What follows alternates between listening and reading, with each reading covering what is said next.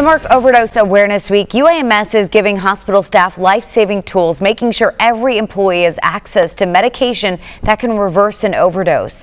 Today's event was hosted by the Center for Addiction Services and Treatment. Free naloxone kits were given out to employees as part of an effort to combat overdose deaths. The center was ready with 2,000 kits, hoping to clear the tables by the end of the day. Those with the center say these kits make all the difference, and staff members equipped with them can save lives.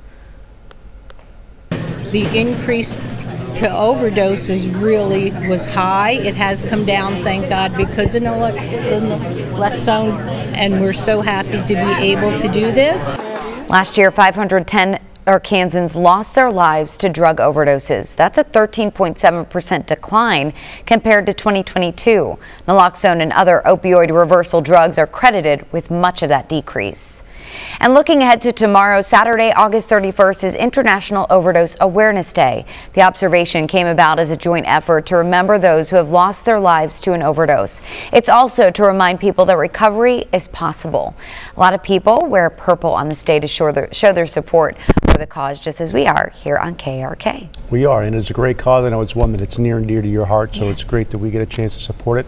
We certainly hope you do as well.